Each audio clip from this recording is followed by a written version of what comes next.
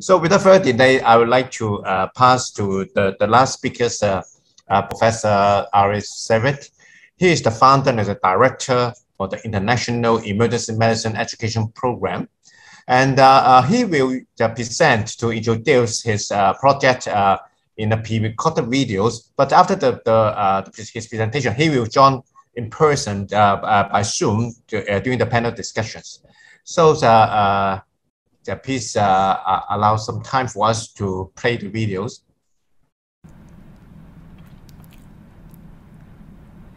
Good morning, good afternoon, and good evening, everyone. Wherever you are watching this important webinar on emergency medicine education in Asia.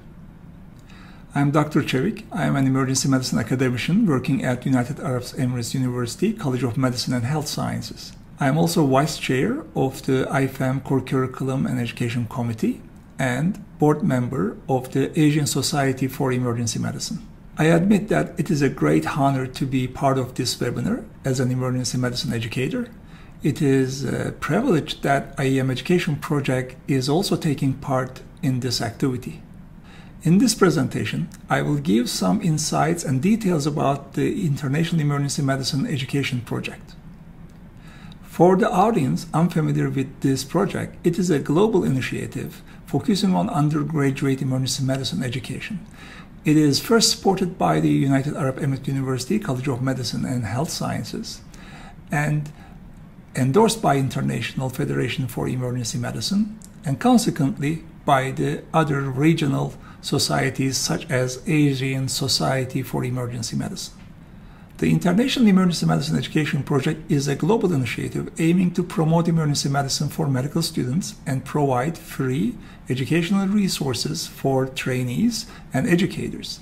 This is what IEM is built for. It was the year 2014-15. A friend from the US and another from Singapore, we discussed that there are too many variations in undergraduate emergency medicine training in medical schools around the world. Even considerable differences in the same country, regardless of the level of development of emergency medicine in that country. In addition, in the era of the growing free open access medical education movement, there are limited resources that medical students could reach easily and freely. Online emergency medicine resources for medical students were limited to the specific country and were not comprehensively covering the topics that students may need. Therefore, we wanted to create a platform that can serve every medical student worldwide who needs more resources and guidance on emergency medicine. With this starting point, we reached out to the International Federation for Emergency Medicine and explained the necessity and plan. Then, with their endorsement, we contacted emergency physicians worldwide who could help with this initiative.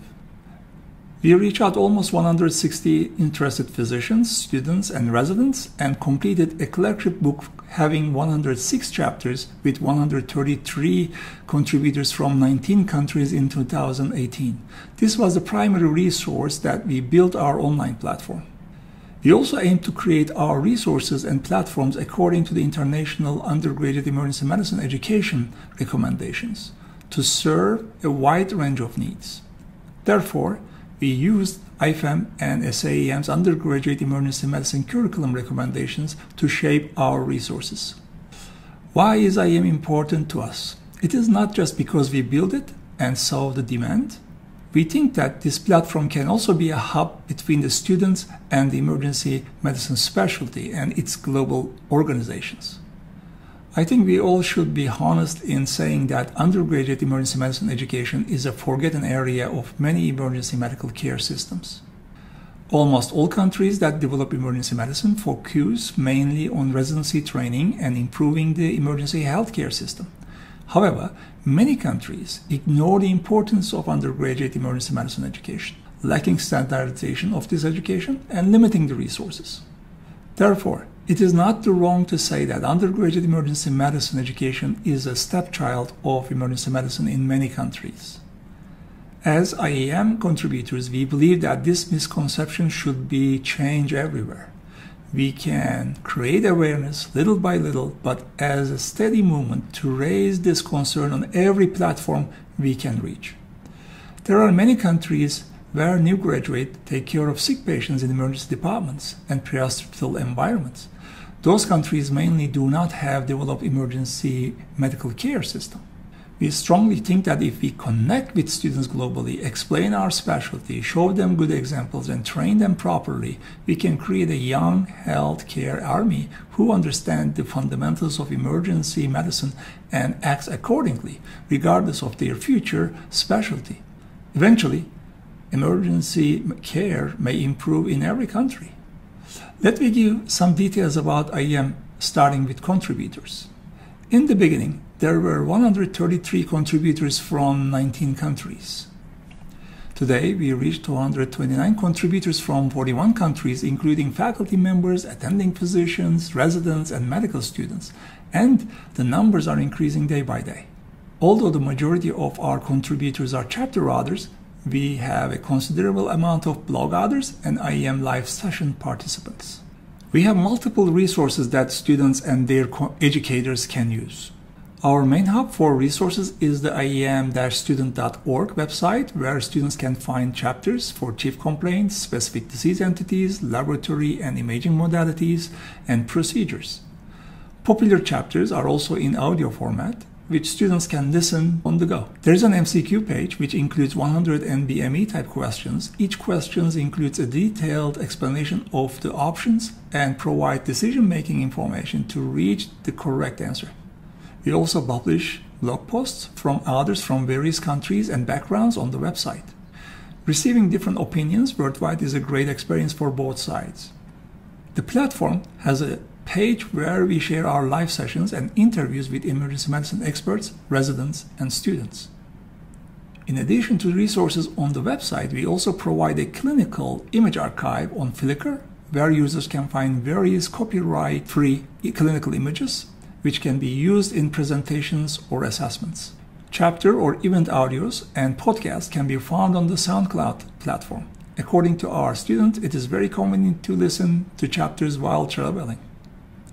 And finally, all video content is easily reachable on IEM's YouTube channel. IEM live sessions, expert opinion videos, clinical videos are all on the same platform and free to use for educational purposes. While we were providing these resources, we need to prioritize our opening a course platform because of the pandemic's effect on the undergraduate emergency medicine training. Many colleges around the world canceled the clinical rotations, and some canceled their training sessions because of the shortage of teaching faculty. After a couple discussions with the IFM Core Curriculum and Education Committee Chair, Dr. James Kwan, we decided to move faster and opened the IEM-course.org platform. The first course was provided in collaboration with Lecturio Company. They responded positively to our request and freed up around 200 videos for our usage. We arranged videos to create a 4-week emergency medicine course along with the chapters on the main website. Currently, we provide 5 courses on this platform. These are 2 ultrasound courses, 1 COVID-19 clinical readiness course, and 1 research fundamentals course. We all know that methods of learning medicine have changed dramatically over the last decade. Web-based learning somehow has revolutionized medical education by allowing information to be shared rapidly without borders, supporting individual needs. Advancements in web technology encourage physicians to participate globally and benefit from collective intelligence. After the term Free Open Access Medical Education, which is FOAM, was established, online medical learning gained fresh momentum and vibrant digital community was born. Finally, through social media, interaction within this global community reached its peak. Emergency medicine and critical care community in particular has been the leader of the free open access medical education movement.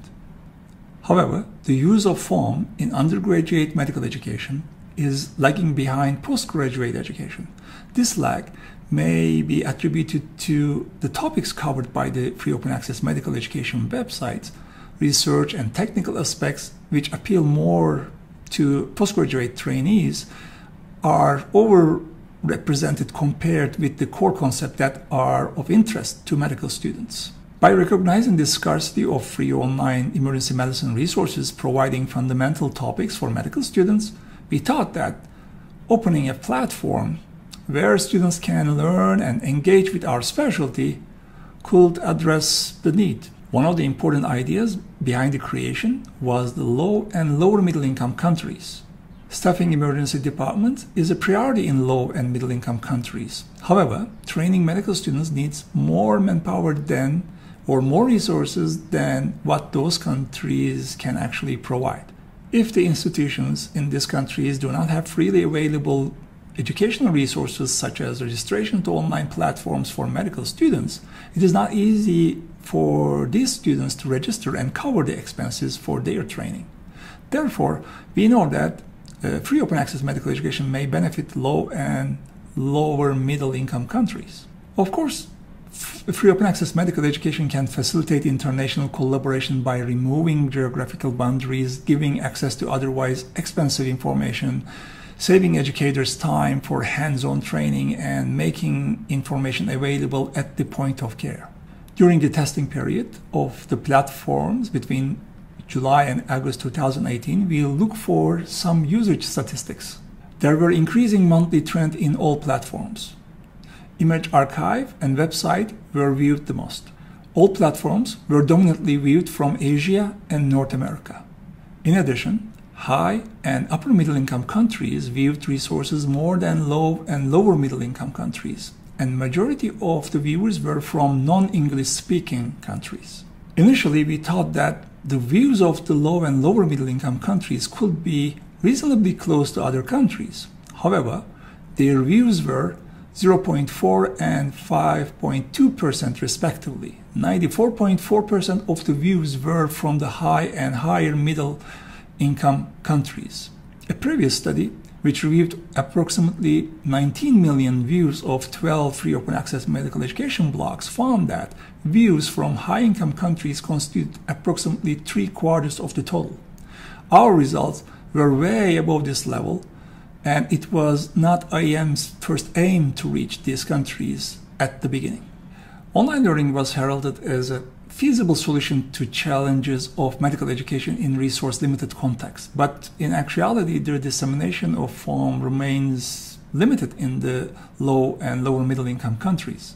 A global approach using electronic learning was suggested to reduce the dependence on educators in classroom activities and increase the contact hours on bedside educational sessions with medical students. However, the impact of FOAM on LIMICs was below expectation for several reasons: infrastructure-related problems such as limited access to computers and the internet and slow internet speed, system-related problems such as lack of systematic curriculum-based approach, and general lack of awareness of free open access medical education.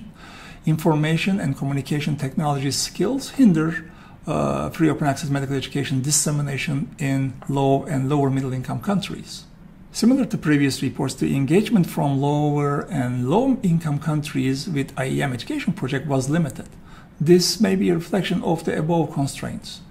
The IEM education project tried to improve collaborations with various countries and regions to address this issue. We worked on a diversity of contributors in terms of regional representations and levels, from students to faculty members.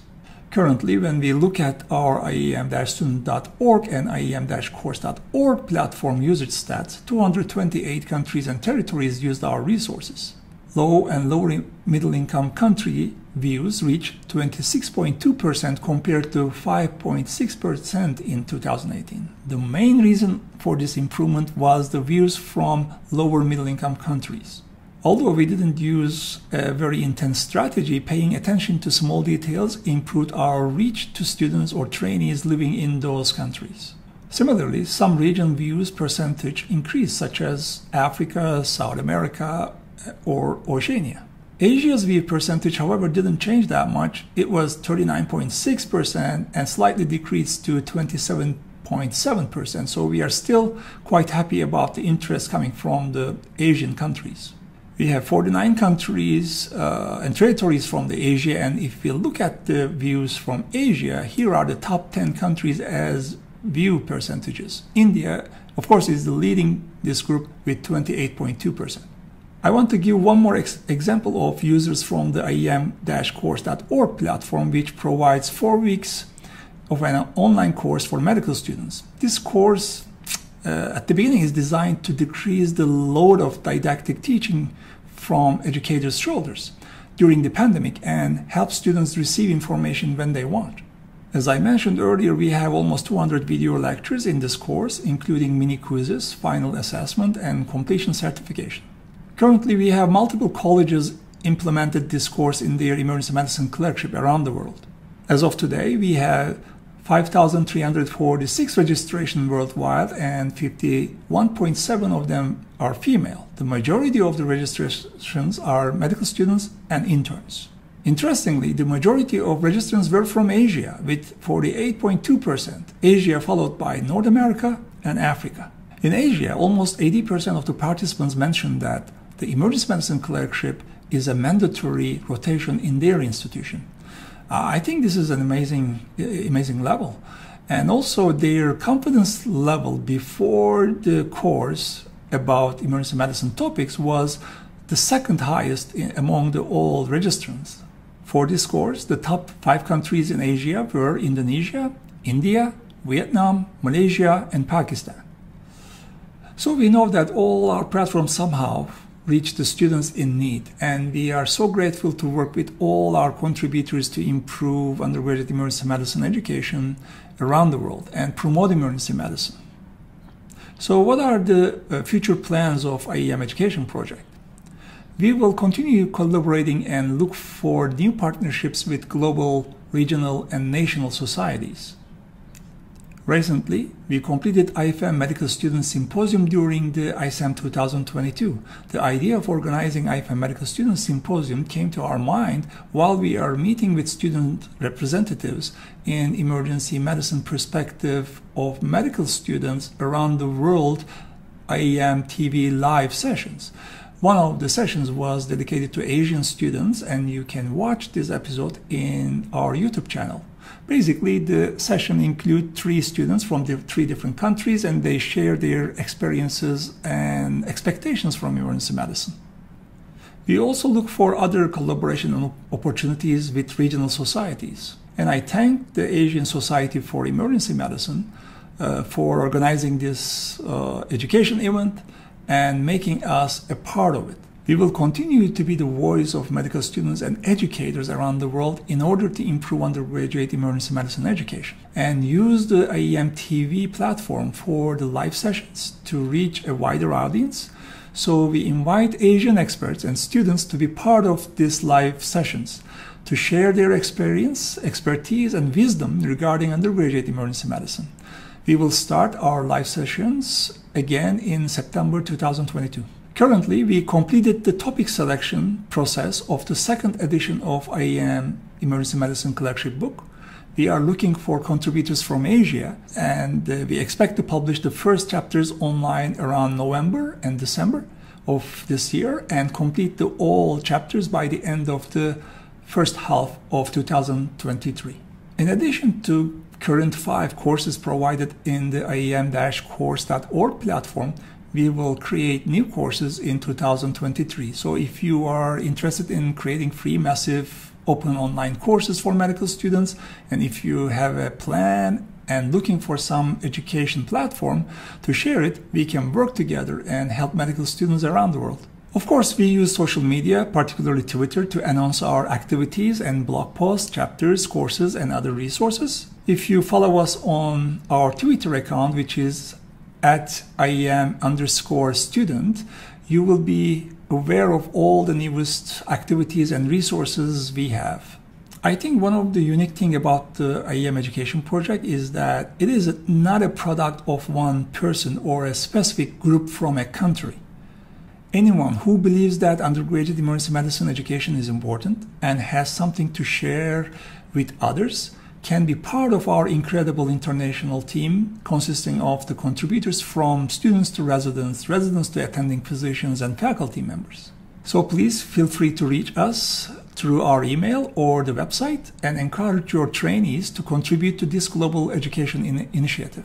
IEM Education Project wants to be a hub between medical students and emergency medicine specialty, provide more free resources for medical students and educators, and promote emergency medicine worldwide. Yes, I guess this is all I want to say in my presentation. On behalf of the IEM Education Project, IFM Core Curriculum and Education Committee, and my university, I thank all users and contributors for their amazing support so far, and we are looking for more contributors and collaboration opportunities in the future. Thank you very much.